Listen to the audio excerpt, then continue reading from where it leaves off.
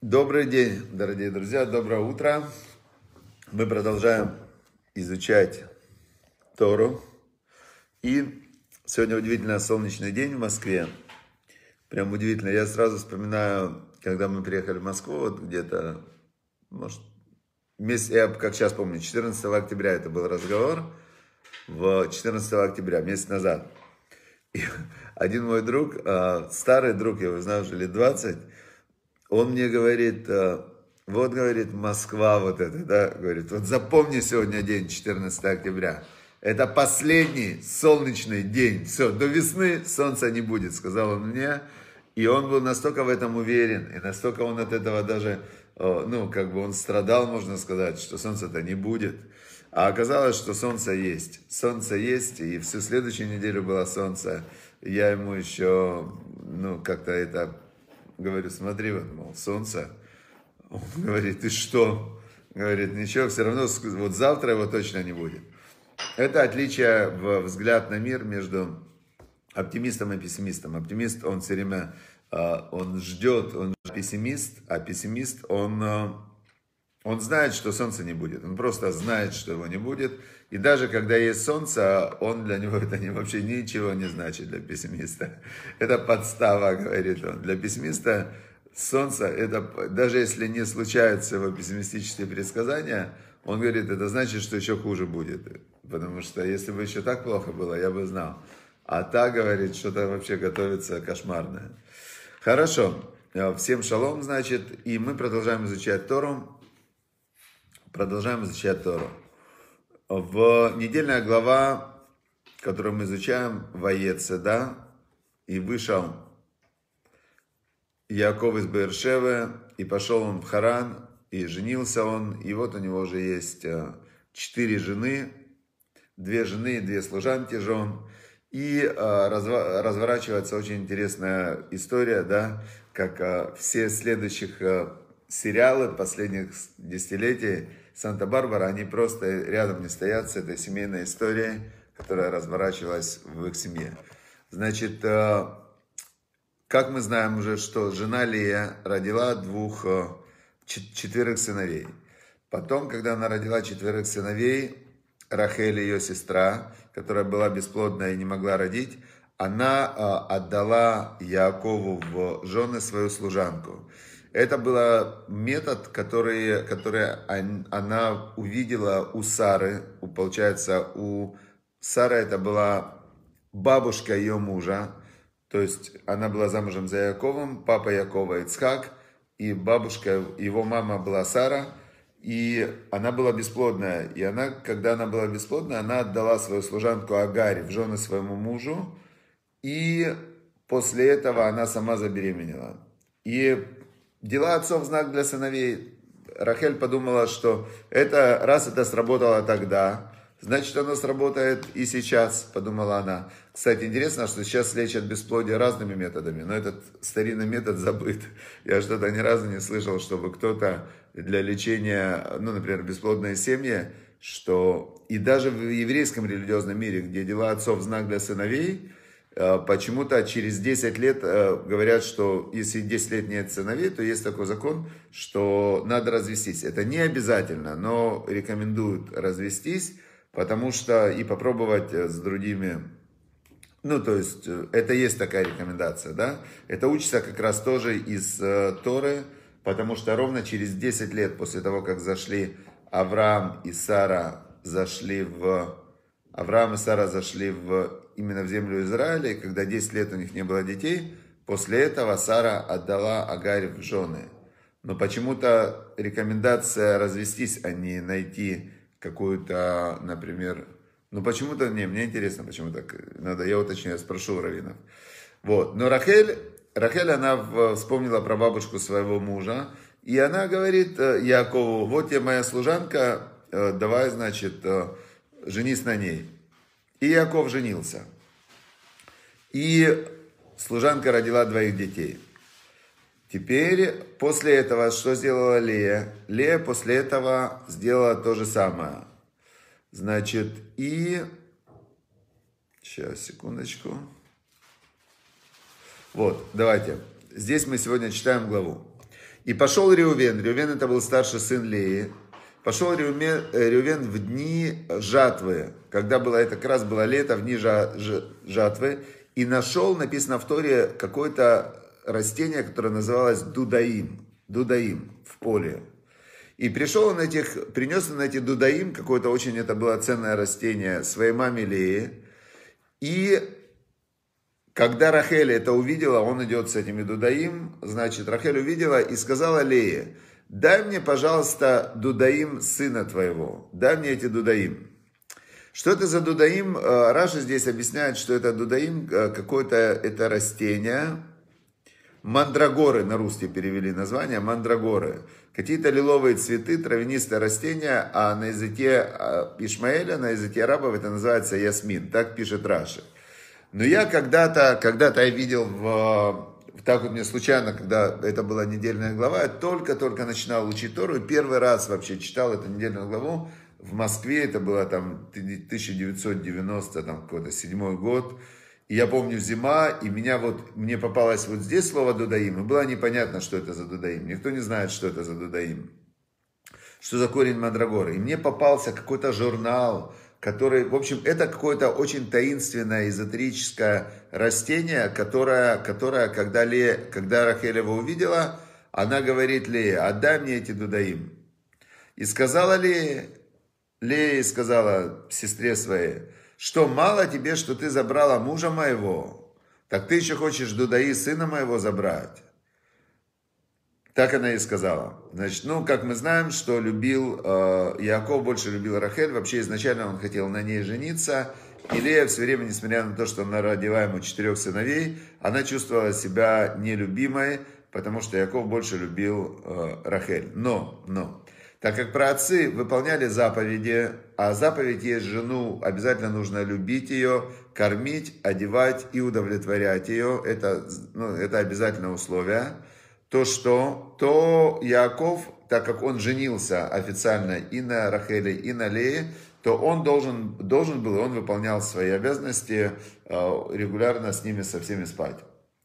И тут, значит, Рахель говорит Лее, и сказала Рахель: поэтому пускай он с тобой спит сегодня, этой ночью, в обмен на дудаим. То есть она обменяла свою очередь на спать с Яаковом на вот эти вот дудаим. Значит, тоже интересно. Но здесь самое интересное, что когда дальше следующий отрывок. И пришел Яаков с поля вечером, и вышла Лея навстречу к нему, и говорит ему: говорит, иди, говорит, сюда, приходи ко мне. Я тебя, говорит, арендовала за дудаим. Она такая, представьте эту ситуацию, она ему так говорит: я тебя арендовала за вот эти вот мандрагоры, сына моего. И что?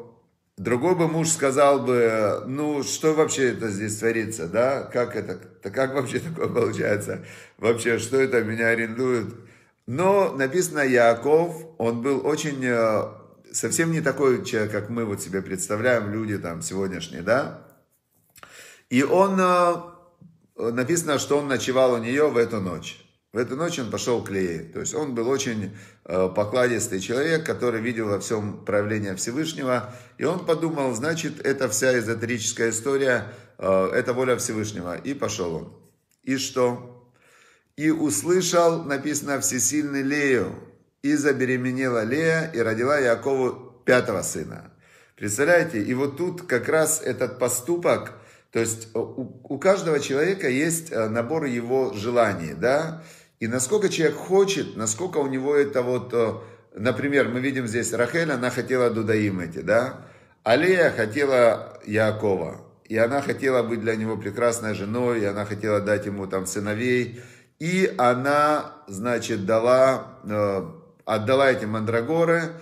И пишет Раши, вы знаете, Раши здесь пишет, что...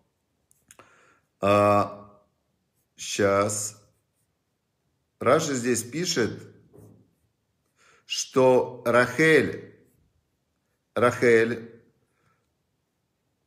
она пренебрегла, то есть для нее написано, что она как бы обесценила быть с праведником, то есть у нее была очередь, ночь там с Яаковом, все, написано, что из-за того, что она пренебрегла, это Раша пишет, это не я говорю, что она не удостоилась с ним быть похоронена вместе. То есть в итоге она умерла при вторых родах и не была похоронена вместе с Яаковом, а с Яаковом в Марата Махпела похоронена Лея, которая для нее, Яаков, это было, она все время стремилась, хотела с ним быть, и в итоге она вместе с ним похоронена. А Рахель, она тоже, он ее очень любил, Рахель, но она похоронена отдельно есть кевер Рахель, да. Но именно вот Раши пишет, что именно за вот этот вот случай она не удостоилась быть с ним похороненным.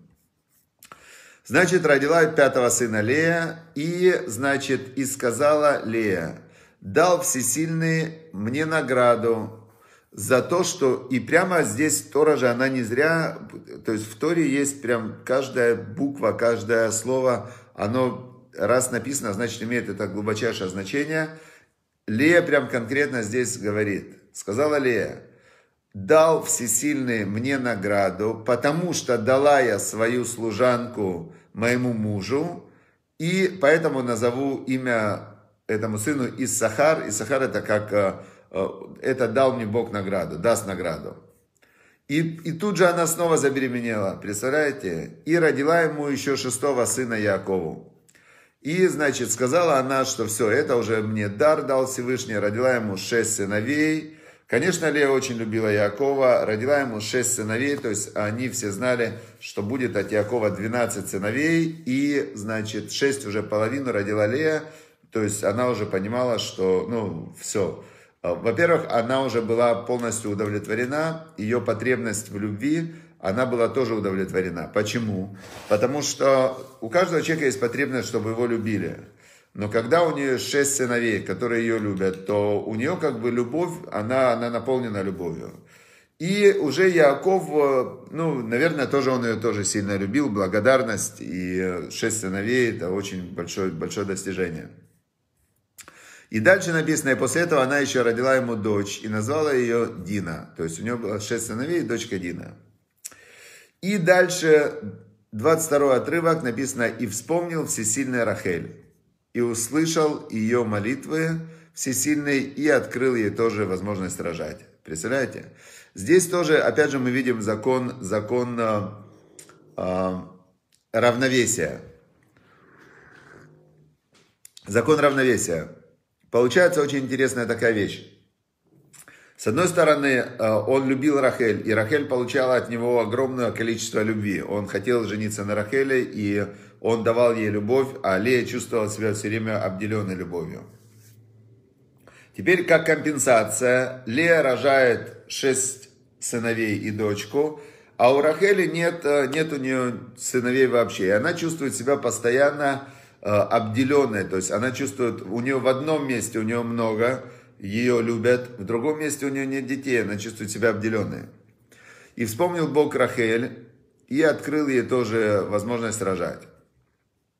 И родила она ему сына, и сказала, значит, Асав Элоим эт херпати, сказала, устранил Бог позор мой, так она сказала. То есть она чувствовала, что то, что у нее не было детей, значит, это для нее как позор был, да, то есть она чувствовала обделенной, все рожают, сестра 6 родила, служанка сестры 2 родила, ее служанка, она же до этого дала, это она первая, она поступила, как сделала Сара, она дала мужу служанку, служанка родила тоже 2, и она одна без детей, и тут рожает она ребенка, и назвала его, знаете, как она его назвала? Она его назвала Йосеф. Йосеф имя переводится, значит,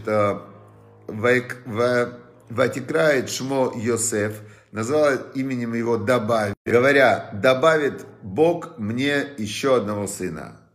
Представляете? И, значит, добавит мне Бог еще одного сына, сказала Рахель. Значит, и было, когда родила Рахель Йосефа, и сказал Яаков Лавану, отпусти меня, пойду я вернусь в мою землю.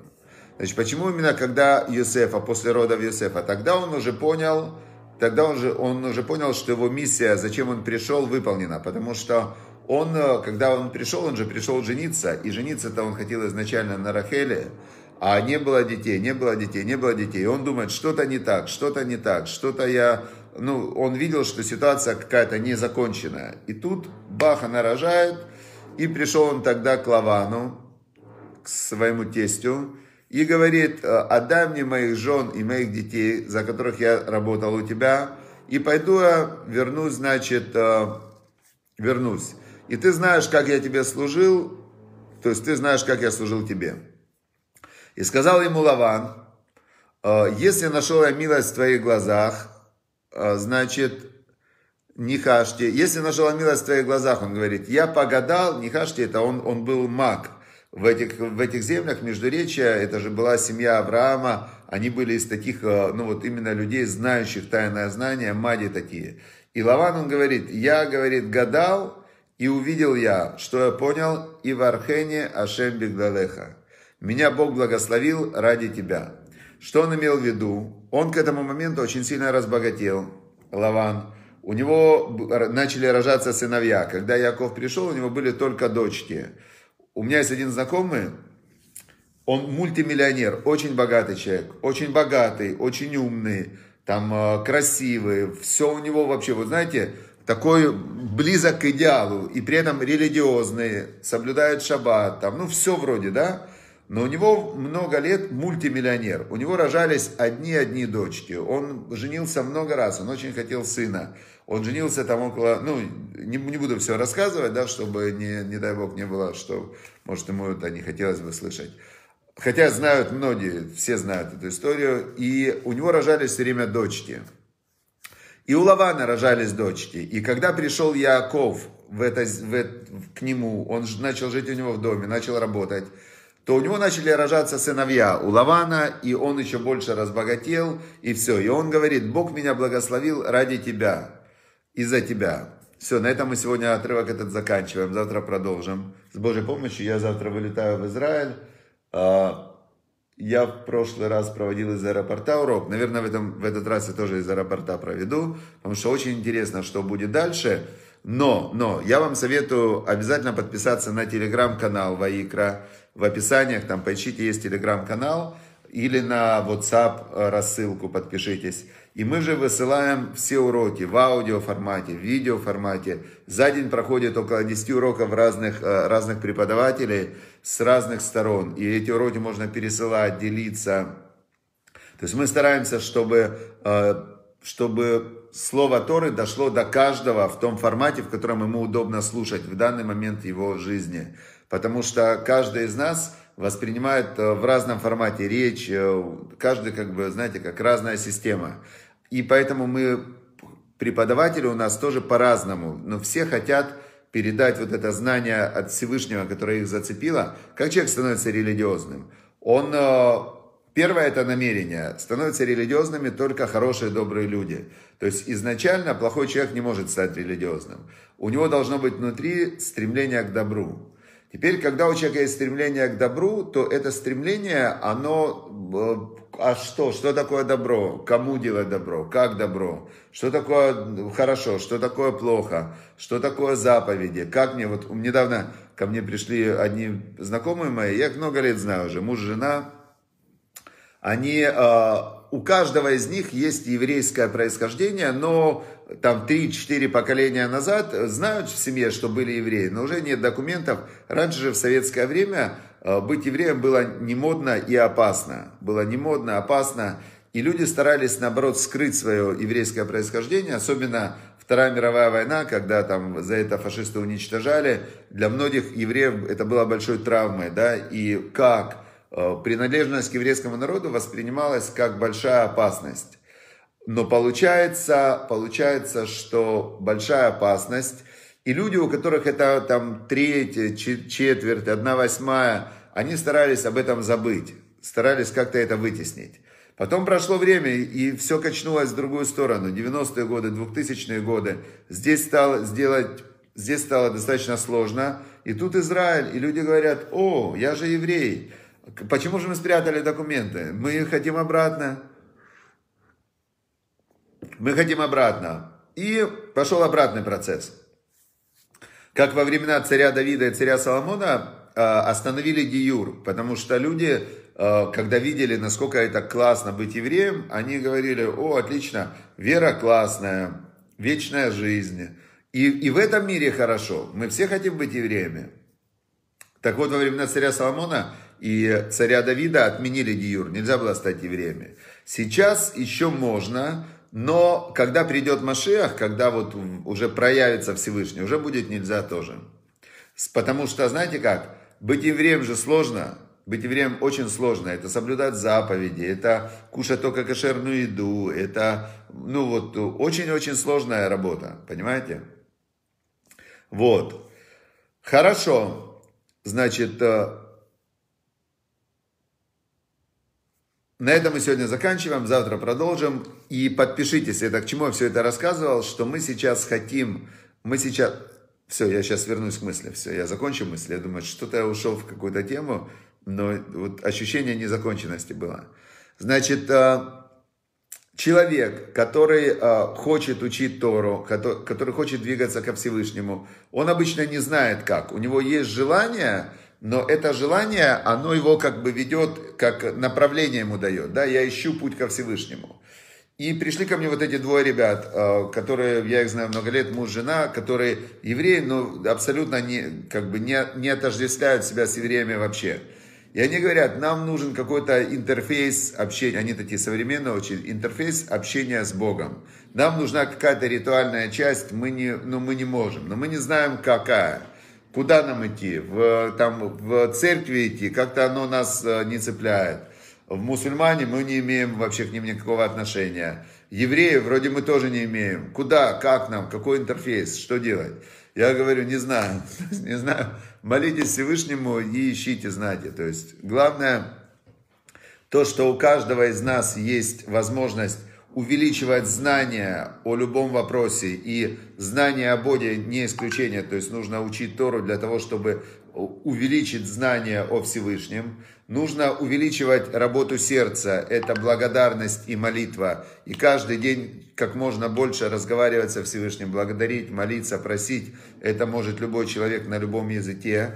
И третье, это есть добрые дела, которые являются волей Богом для всех религий. Да? Это помочь человеку, это помочь сиротам, несчастным, больным, доброе слово и так далее. То есть это везде оно одинаково. И когда ты выстраиваешь себя, каким должен быть религиозный человек, знать о Боге, молиться Богу и делать добрые дела, тогда Всевышний, Он приведет тебя обязательно в правильное место. Все, удачи, успехов, всего хорошего.